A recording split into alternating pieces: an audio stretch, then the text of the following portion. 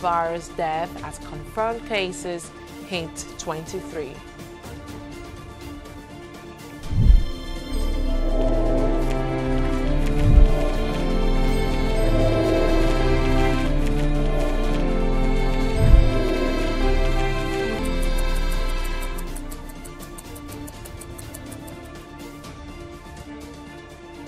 Nigeria, a warm welcome to News Now. I am Fidelia Aguncha. Now, Nigeria has recorded its first death from the coronavirus pandemic.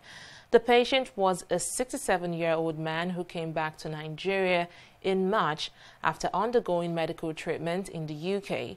His death was announced by the National Center for Disease Control, NCDC, and confirmed by the Minister of Health, Osage Ehanire.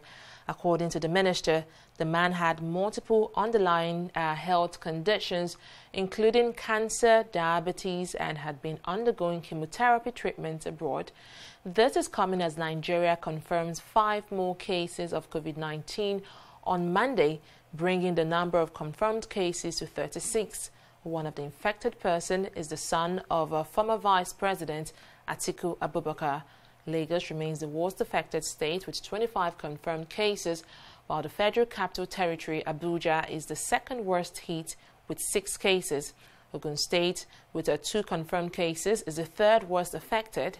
Edo, Ekiti, and Oyo states all have just 1 confirmed cases of the infection. We have recorded 36 confirmed cases of coronavirus disease in Nigeria.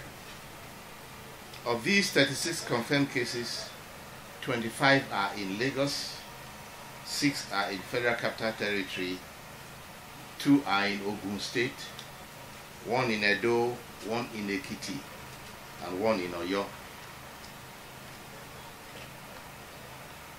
26 of them have had travel history to countries with a high burden in the last 2 weeks.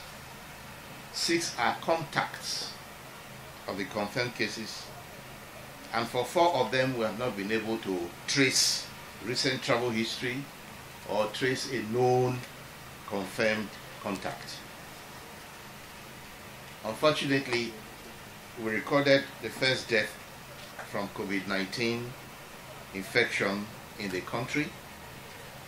This was a Nigerian who had underlying illnesses and died due to the complications on the 22nd of March 2020 in Abuja. He had just returned from treatment in the United Kingdom. In summary, as of today, the 23rd of March 2020, 36 cases have been confirmed in Nigeria. 2 have been discharged after successful treatment, and 1 death has been recorded from COVID-19 in Nigeria.